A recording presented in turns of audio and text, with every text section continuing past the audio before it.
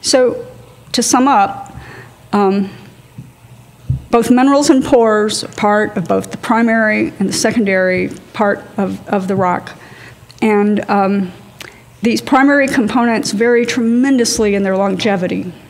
Some of them hang around forever, like detrital quartz. I've never seen a secondary pore in a detrital quartz grain.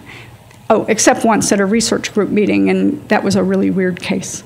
But you know, by and large, detrital quartz does not dissolve. On the other hand, feldspars can be completely wiped out, and you can end up with, go from a subarcose or an arkose to what is effectively a diagenetic quartz arenite.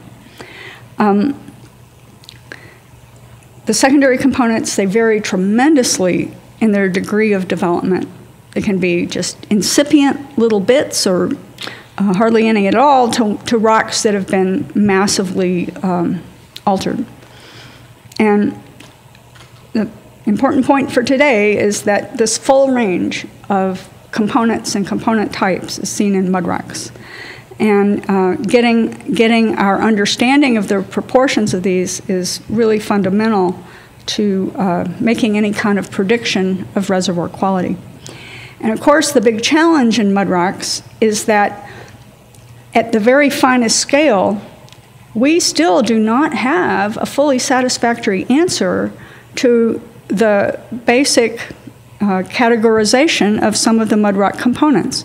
In the components that are less than 1 micron, imaging that can tell us whether something is primary or secondary, whether it's a grain or a cement or grain replacement, is very, very challenging. And there's a lot of research going on right now trying to extend our understanding of basic rock components into this finest scale.